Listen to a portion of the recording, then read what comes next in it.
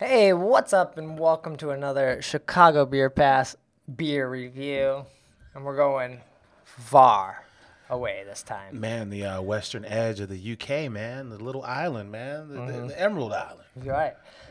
We're drinking the stout from Donegal. All right, so Brad went to Ireland for like 9-10 days. Yep. And this is our first back since he's returned. So Yeah, so I picked up 4 bottles of their beer, yeah.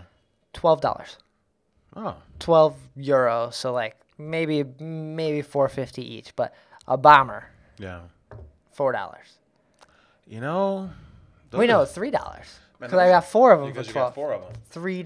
That's throwback prices right there, man. Like what's happening here? Dude, they want you to drink, man. Well, you know?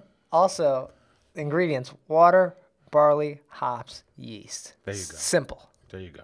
And I know they got those mountains over there where a lot of the water comes from for the beer. You know, it's all kind of romantic stories about how they get down over there, man. And this is 4.4%.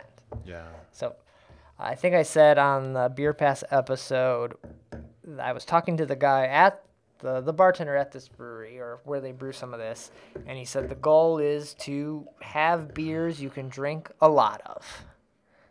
That's the Irish way. You want to be able to drink for a long time, and you want to hang out at the bar. You want to hang out at the pub. Yeah, and then they'll tell you like it's more about the pub experience. It's all about like no music, and if there's any entertainment, it's like a dude in the corner on acoustic guitar, but no TVs. It's all about beer and conversation, right? Yeah. They'll say that to you. We walked into some brewery at some point, or no, some pub. No music, like 20 dudes in there.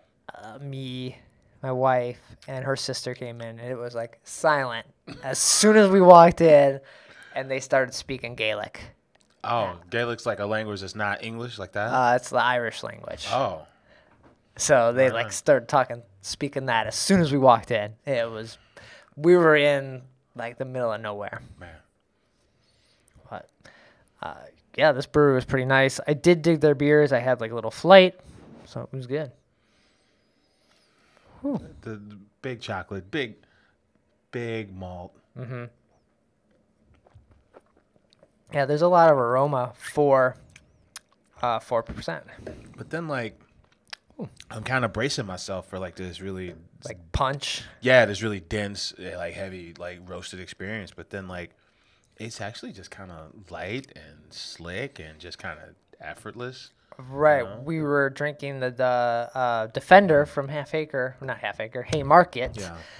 previously here, and this just feels like almost a watered down version of that, even, right? Like I'm not disagreeing with that at all. Yeah, it's not. I don't want to say it's bad or anything. I think contrast, but the contrast from the aroma and the actual taste is totally different.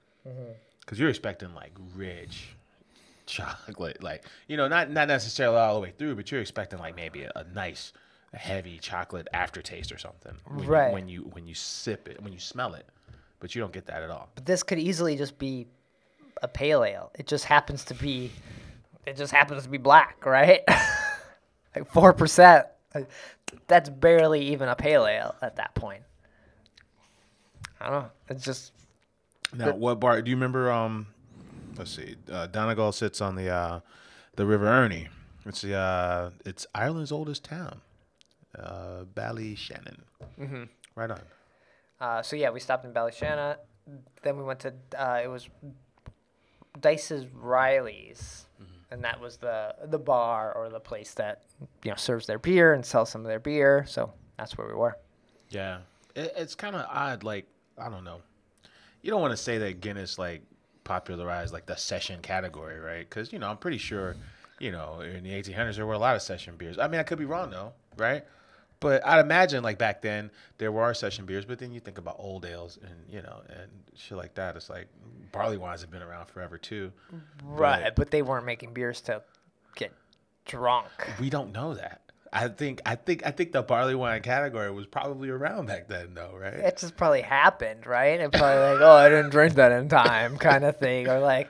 But that's definitely like Irish breweries they popularized having session beers, like to your point, what you were saying earlier. Mm-hmm. Yeah, like let's have a beer with big flavor, small ABV, and let that kind of be our hallmark. Yeah, they probably do a better job of that than.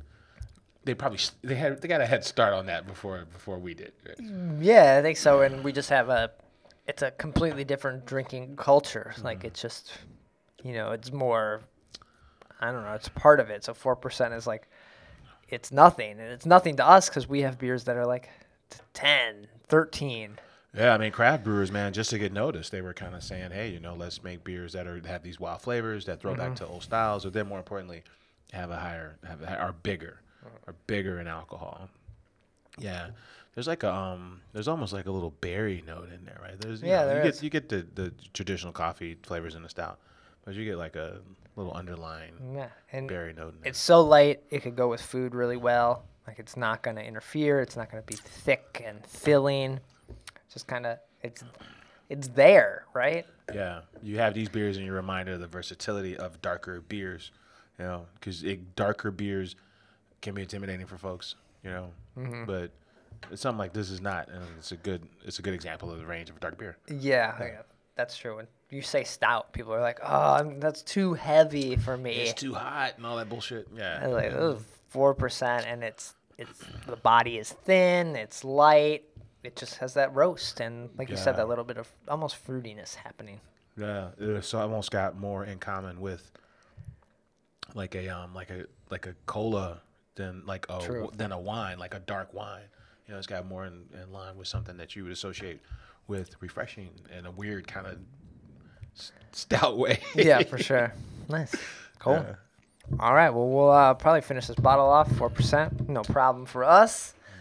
And we'll get out of here. Thanks for checking these out. Check out the podcast. We'll be back soon. Take care. Cheers.